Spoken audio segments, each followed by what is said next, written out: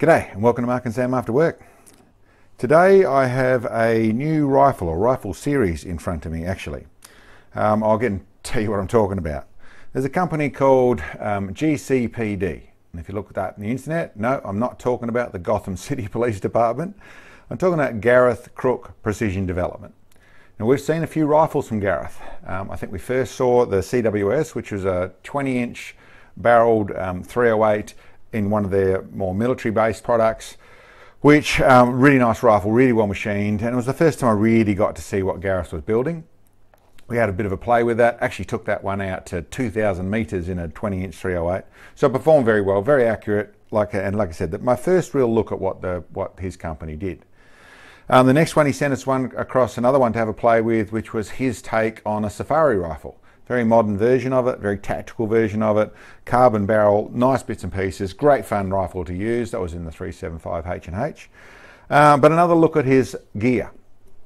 In the way of he's an Australian manufacturer, they're a small business, they put a lot of effort into their material coatings, into the engineering side of things, and does things very much in an engineering sense, which I really like, and to me is a very aesthetically pleasing thing. I'm very much about the engineering side of things. And I got him to help us with building our rifle or a chassis and a chassis system to purposely suit our bipod system, purposely suit our ELR stuff, which is what we did in our 300 PRC and now is in the 300 drum. Well, that chassis is suiting both things. So that was suiting the Remington 700 long action and stuff that we're only halfway through it. We've only actually just got the 245 grain 30 cal projectiles that we didn't get to shoot in this season because winter started now, but we will be doing that. Chassis worked really well, really happy, same sort of thing, special coating, special machining, special engineering, really nice sort of stuff, and really a little bit purpose built for us as well. So that's what I know of Gareth. I've always liked their products. I like what they do, but it's like you said, it's a small manufacturer in Australia, and he's really looking at, as all manufacturers, what he can do to create more sales and grow his business and get bigger at what he's doing. So this is his take on something could do other things as well, but really, I suppose what I can see and it's partially designed for is to fit into the PRS series. So something the way of people building precision rifles for the Precision Rifle Series, so in a competition base to go into that world. And I suppose the angle of attack is when you look at the costing or what people are doing. A lot of people will start with a factory rifle, be that of all the different factory rifles, chassis rifles and stock rifles and things that can go into that, and they build them all up into where they're performing really well, and that's sort of really, I suppose, the entry level of the PRS. I'm talking centerfire PRS, of course. And then they go there's a few next steps, whether they're spending more money and putting custom barrels or modifying that system, or they go with a completely custom system, so where you get your own action, your own chassis, your own barrel, and put them all together. And generally, and then this gets a little complicated, I'm going to touch on money. It gets complicated because it's different all over the world. Something basically double the money here, costs double here what it does in dollars in America. That's a bit because of our exchange rate. It's also import duties and all that sort of stuff. But in the well-built factory rifle, you're probably talking between 2,500 to 3,000 or 2,000 to 3,000 in differences in money and things is what you're really spending there. And in a custom rifle, once you've built it all properly with custom barrel, custom action, custom chassis, custom everything, then you're going into spending probably between the 7, probably 6 up to 15, depending on what you're spending and what you can do in different monies in different parts of the world and in different options. This one here is really angled at sort of in between that. And it's really, I suppose, a little complex. There's probably, you could see as a negative, this is a custom rifle, but you don't have it's not made to take a different action or to bolt together with all sorts of different things.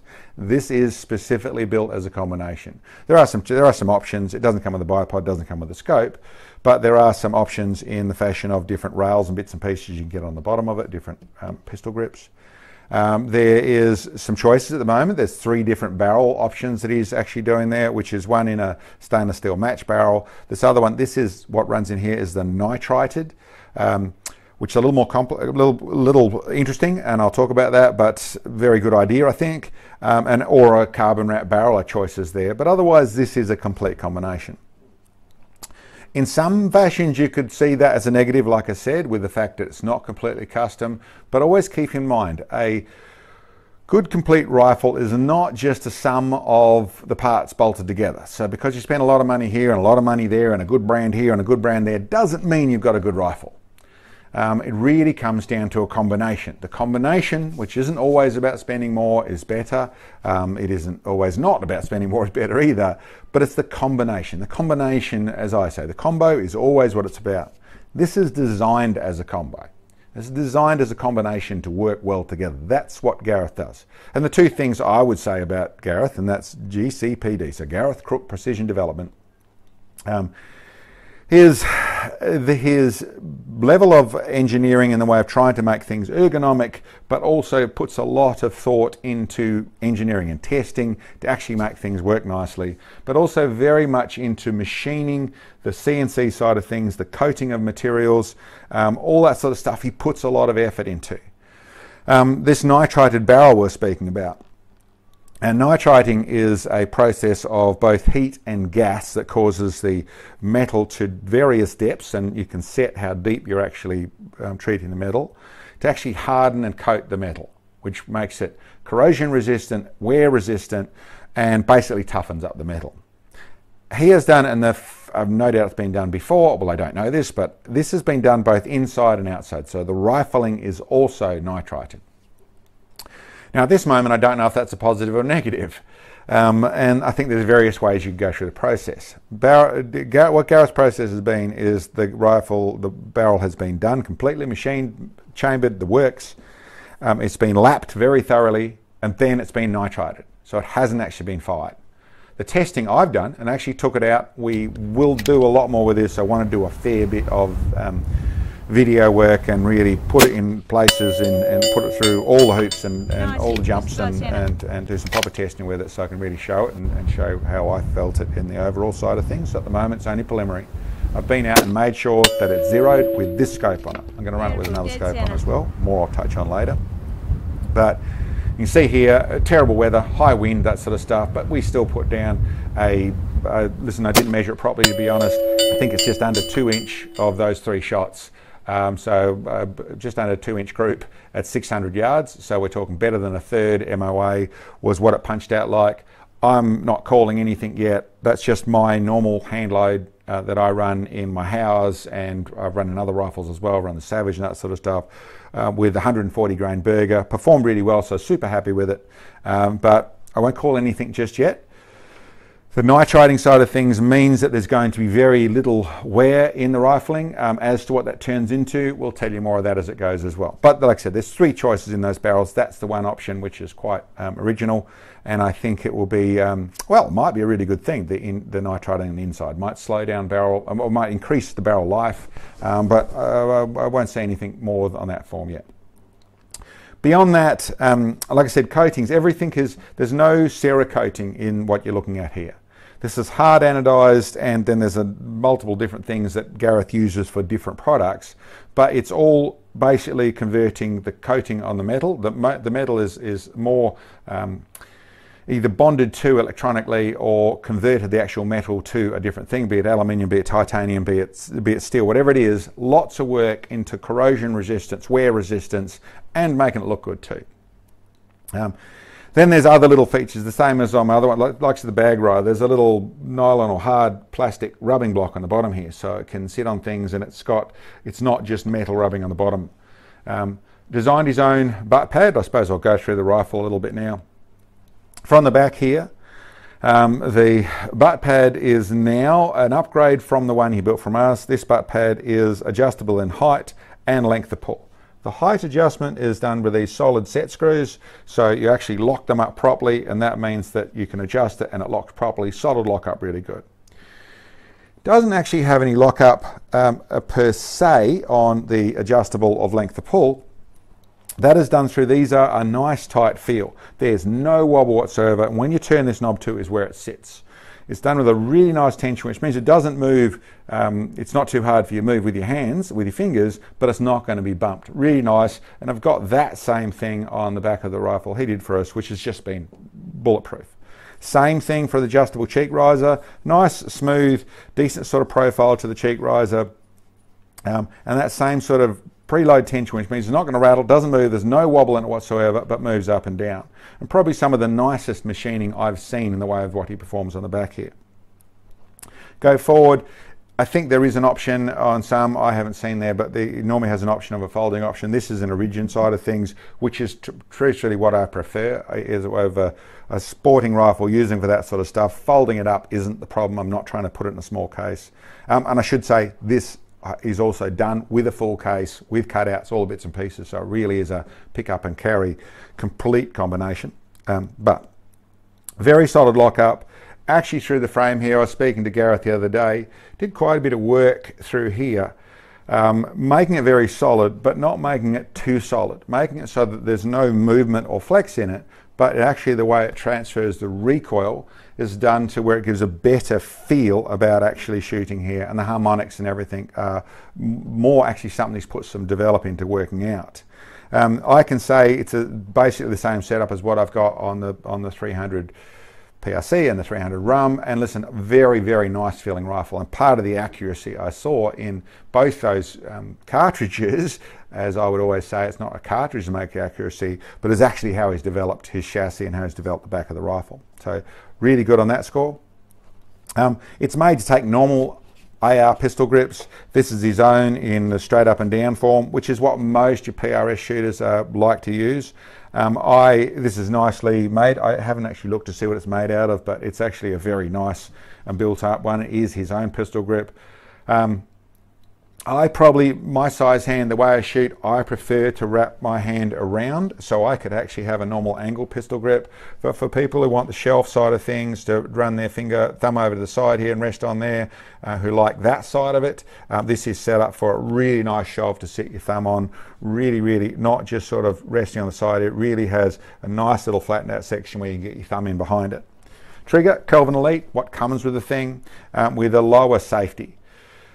Keeps it out of the road, it's still easy to access and that sort of stuff. In truth, I'm not a safety shooter. My safety's between here and it's attached to this thing.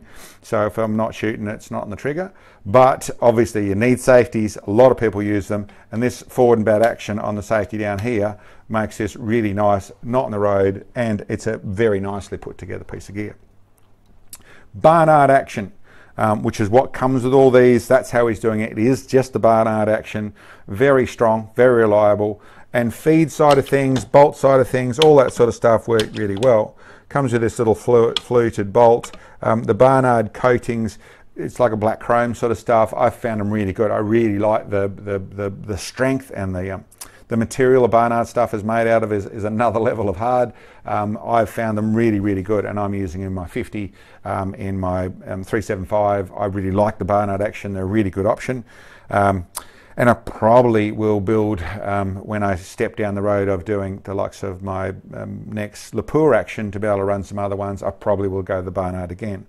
They are sort of local, being New Zealand, not that far away, but the simplicity versus the smart design versus the reliability I get out of them are really super strong action. I really like them. So that comes in here. The chassis, the fore end, that sort of stuff, listen, all really strong, nice strength to it, nice hook up between the two. The profiling he goes into here and the way the forward grip side of it very much comes from Gareth's hunting side of things. Always wants to keep to where that fore end is grippable, and this really nice textured surface. This is actually in a plastic, high density plastic, and I once again should look at and see what it is. But all this stuff here gives it that really nice sort of usable feel to it, and also is going to give you a bit more of for people who want to use them and push them up against barricades and that sort of stuff. This is also going to protect the metal side of things, even though there's good hard metal coating. To have something that's plastic and by the looks of it replaceable means it's a really nice idea on that sort of score. The lockup between the barrel and the action, actually it's a a straightforward system with lots of design put into it. Gareth, being engineering, has really gone into, and he went through some detail. I'm not going to complicate things on that sort of score, but the way he's made that so it locks up inside there really means that it's a really solid lockup. This is not just a screw in, bolt up, lock up thing. This has gone to the level where it has the locking nut like the Savage, but it's done to another level. It also comes with the spanner, which is designed to fit the lock-up nuts on both ends, so it actually comes with a spanner that is part of the kit. Forward, this is, as I said, this is the nitrided barrel, comes with all the fluting. So in the all-purpose side of this gun, there's some real qualities to go with that.